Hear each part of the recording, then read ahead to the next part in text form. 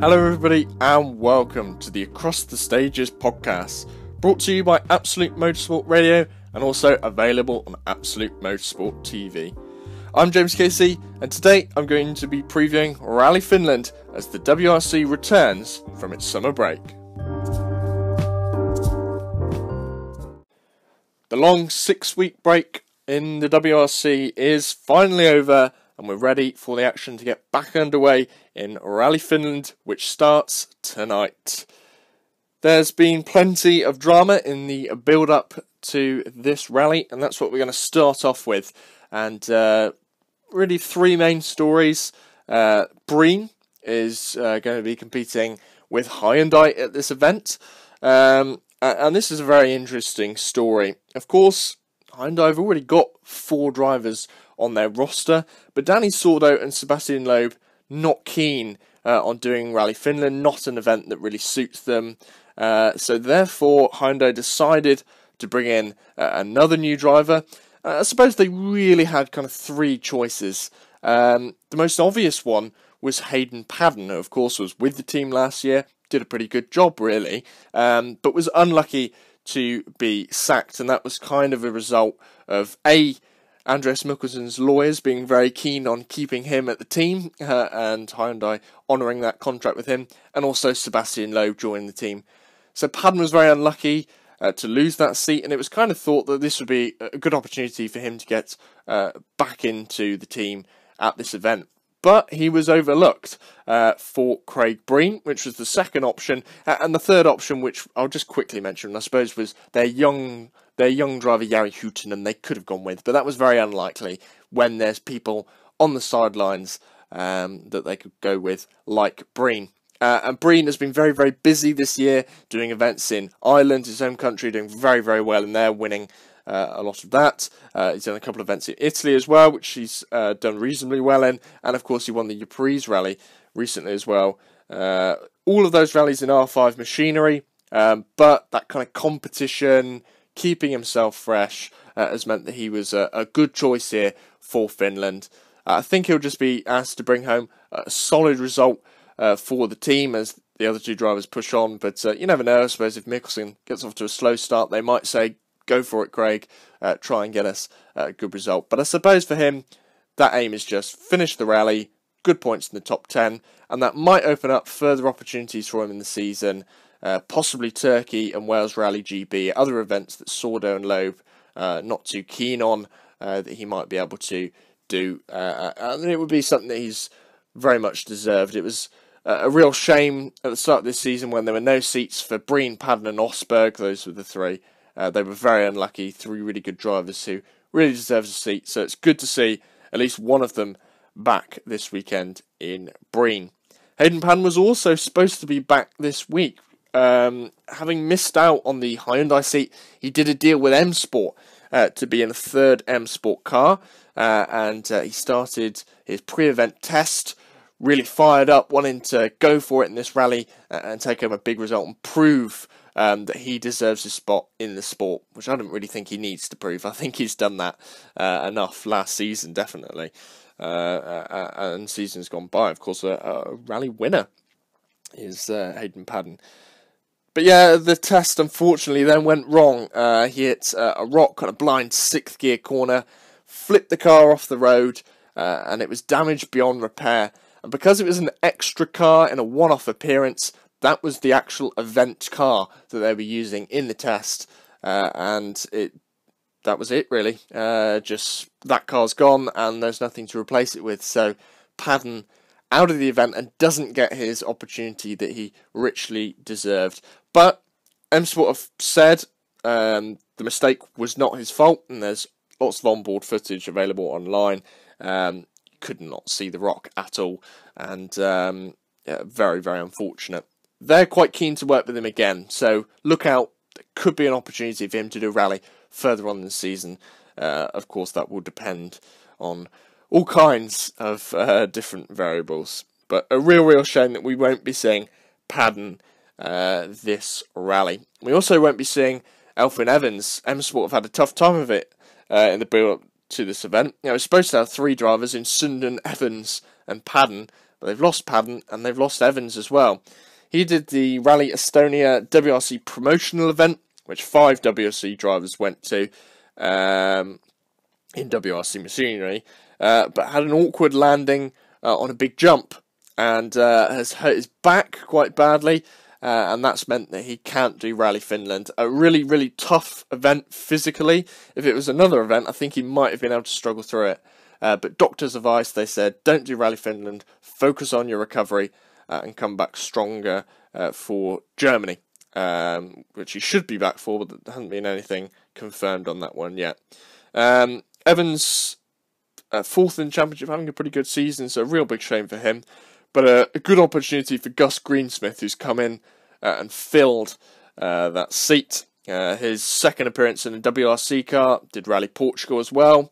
It was a reasonably encouraging event for him, and I'll be hoping to build on that basically this weekend. So still 10 manufacturer cars. Unfortunately, we don't see that 11th, but Breen in at Hyundai and Greensmith in at M Sport to look out for. In our championship fight, things really hotted up in Italy. They closed in even more.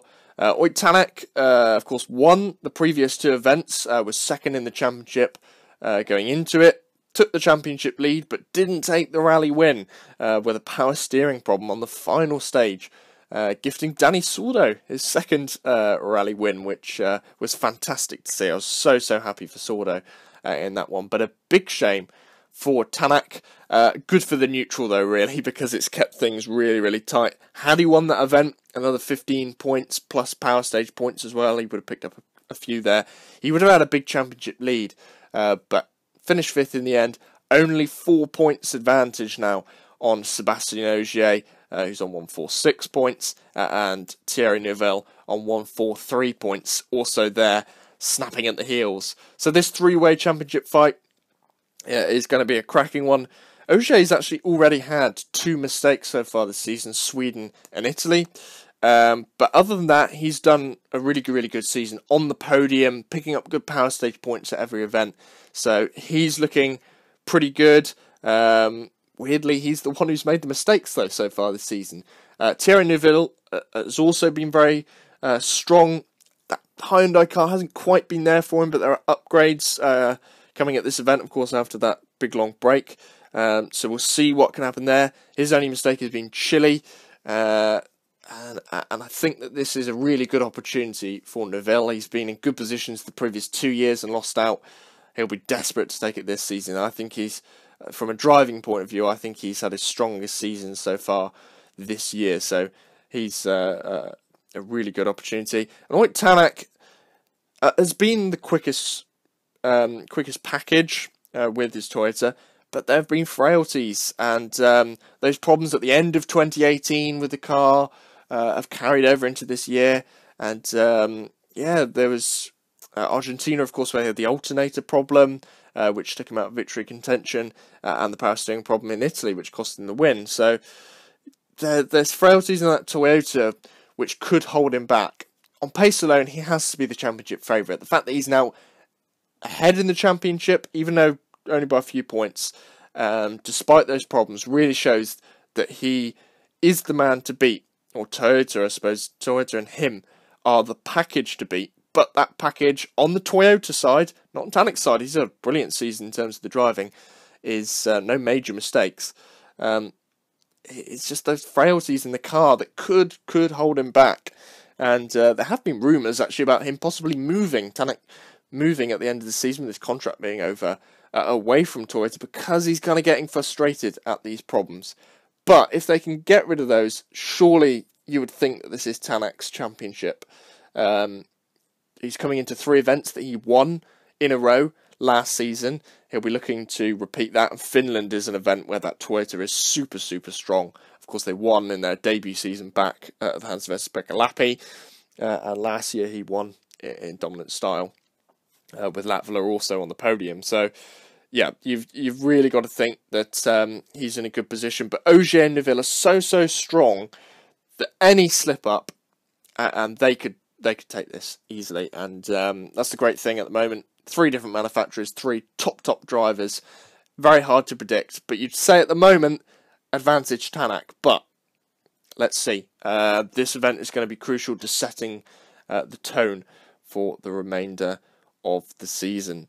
Other drivers out there at this event looking to prove a point. Timo Sundin has come strong. Disappointing start to the season, but has done really, really well in the last few rallies. Changed co-driver ahead of Sardinia. Took second place there. Jarmo Leitonen is the new co-driver. Previously, Mikko Hirvonen's assistant, shall we say. And yeah, I think that this could be an event for him. Of course, this home event. Let's look out. This could be Sundin's opportunity for a win. Showed really good pace in Sweden, and this could be another one that he pushes on at. So watch out for him. Also, Chris Meek won, of course, in 2016 in the Citroen. His season started off pretty well, but has gone awry in the last 3 events. So he'll be looking to bounce back, and this is an event with the package he's got and the talents he's got at high speed at Finland.